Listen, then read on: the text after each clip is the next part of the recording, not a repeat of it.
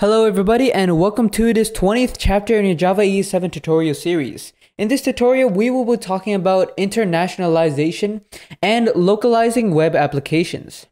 So the web is accessible to the entirety of the world of every ethnicity, culture, and country. This means that when you upload a website on the World Wide Web, your website should be able to change its language depending on its locality. This is where internationalization and localizing web applications come in. So first of all, internationalization is the process of preparing an application to support more than one language or data format, while localization is the process of adapting an internationalized web application to a specific locale or region. To make things more simpler, understand that an internationalization website would be basically like a template for every single website so that localization of the website can be thrust upon. Like let's say like some things are basically like everybody understands, that's internationalized, and some things that are different in different countries, that is localized in the website. So what we'll be talking about is the Java platform localization classes, providing localized messages and labels, date and number formatting, and character sets and encodings. So getting right into it, let's go into platform localization classes. So first of all, the locale is a representation of a specific geographical, cultural, or political region and its language.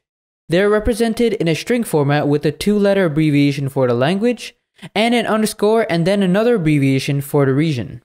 Then there's the resource bundle, which is a local data which is stored within a resource bundle, and it stores the data through key value pairs.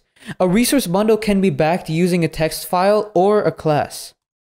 So providing localized messages and labels. There are two ways to localize messages and labels. Either you can provide a version of the web page in each of the target locales and have a controller servlet dispatch the request to the appropriate page, depending on the requested locale. This approach is useful if large amounts of data on a page or an entire web application needs to be internationalized. Or you can isolate any locale-sensitive data on a page into resource bundles, and then access that data so the corresponding translated message is fetched automatically and inserted into the page.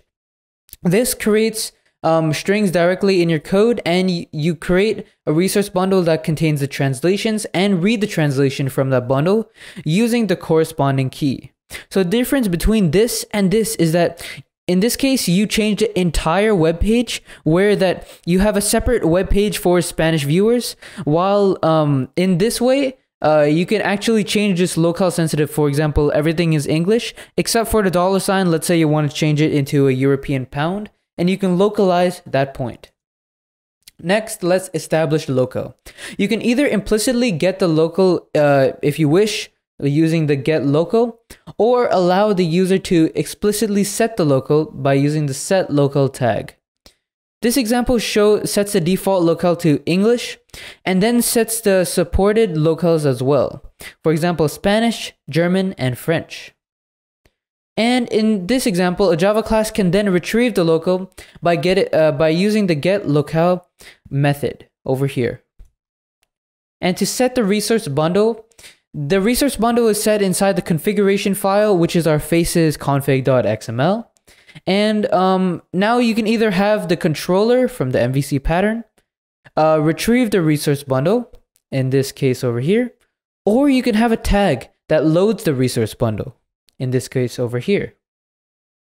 So let's take a look at date and number formatting. In Java programs, you can either use the date format.getDate instance with the int and locale to parse data in a local sensitive manner.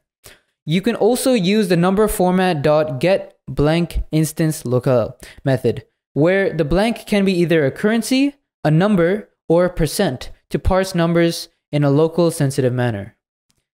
Now, the usual character settings computers mainly used was the US ASCII, but the issue with the US ASCII is that it was only beneficial for American English, which made a lot of people really angry because not a lot of people understood American English. So now computers use Unicode, which is much more inclusive in its characters and symbols.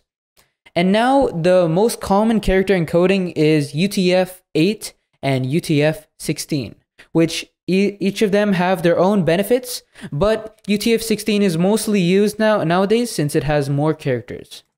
And that wraps it up for today's tutorial, everybody. I hope you understood why internationalization and localizing your web applications is extremely important when you want to put your websites onto the web so that people don't get angry because they can't read your website. But until that, I'll see you in the next video where we'll be talking about bean validation and the introduction to bean validation.